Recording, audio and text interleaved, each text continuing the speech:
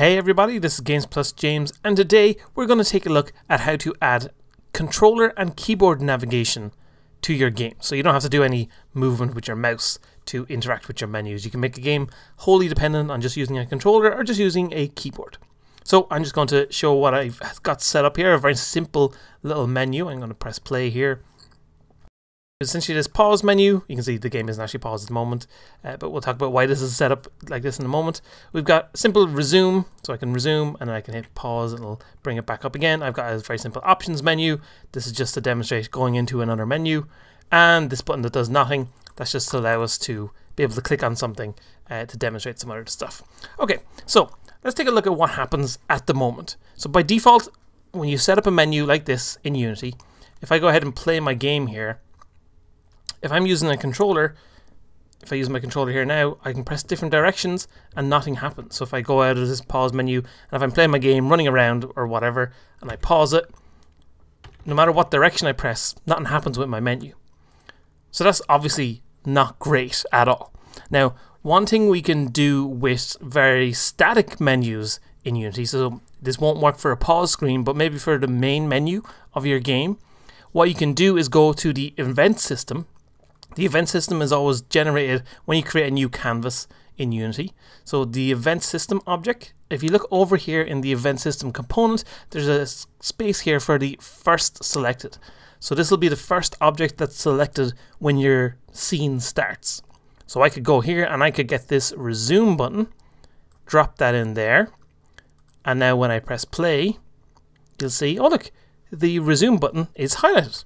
So now I could move up and down, and that would be really good. For example, on a main menu, that would work very well because you could just have your options for play the game or quit the game. But here in a pause menu or any other kind of menu, basically, this really won't work very well. So for example, if I go and resume now, so if I press the resume button and if I hit escape, oh, our highlight disappeared. But actually it's still there, so I just pressed down there. The first button remains highlighted.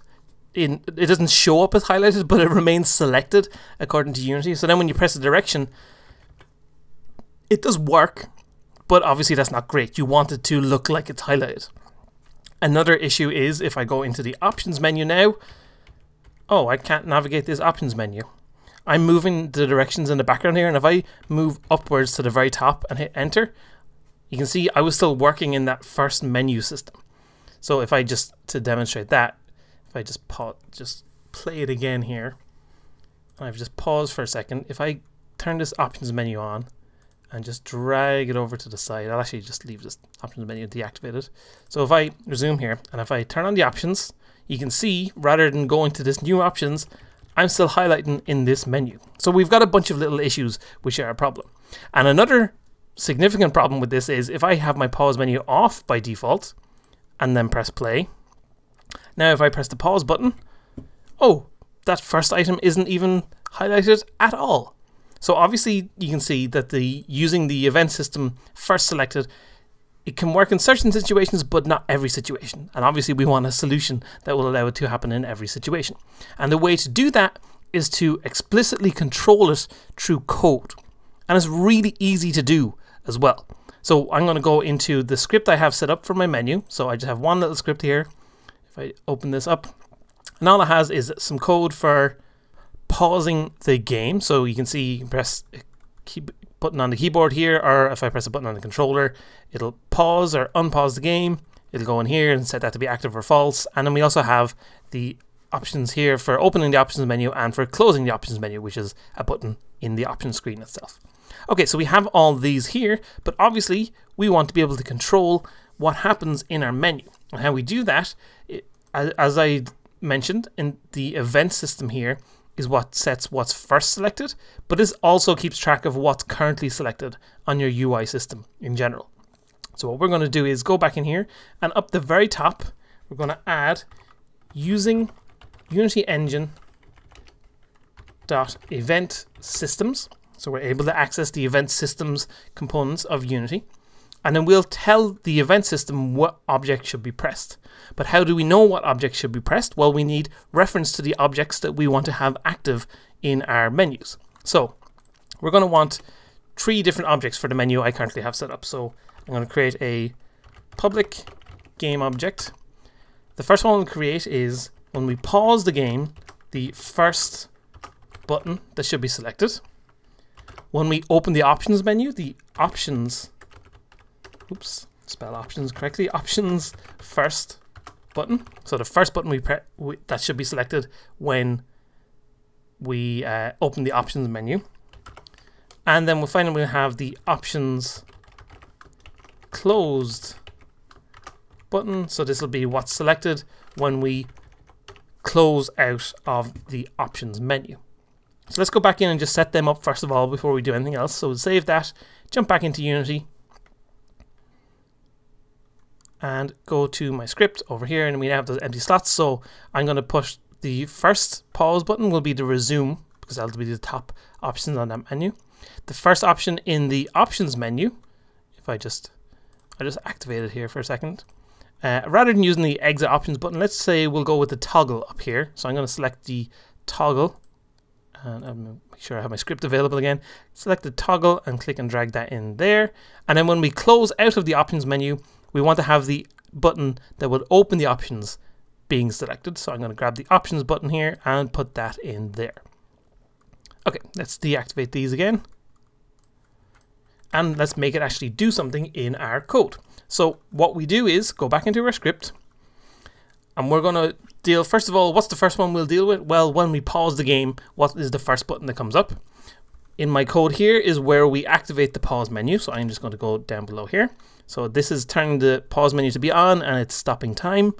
And then what we're going to do is, the first thing we need to do is remove any selected object from the event system currently. It's a weird quirk of this thing that you can't just directly set the object you want to use. You have to make sure it's emptied out first, and then you set the object.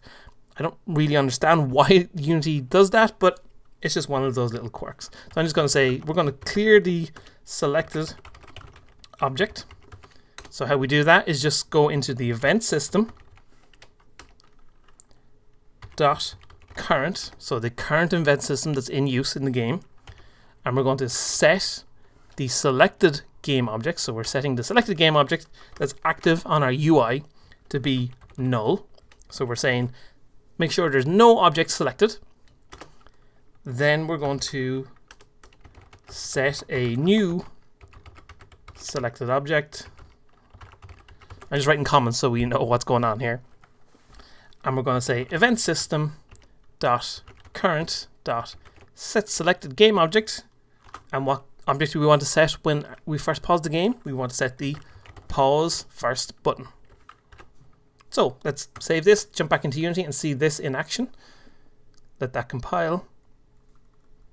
And now when I play, we should see when I hit escape, there we go, we get our resume button coming up.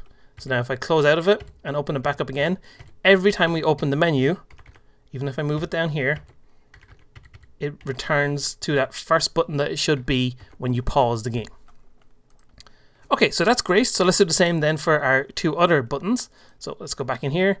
For when we open the options screen, I'm just going to copy all of this little section that we just wrote. When we open the options screen, we want to do the options first button. And then when we close the options screen, we want to use the let me just highlight this, options closed button. Okay, so we'll save this and let's just verify that that all works, because of course when you write any code you should always be jumping back and making sure that it works. So I pause it. If I go to my options menu, there we go, I get my toggle selected. If I go to my exit options, there we go, we're back on the options screen here. So perfect, that works just the way we want to, but there's one extra important thing that is really vital to do when you're working with controller-based navigation and keyboard-based navigation, either way.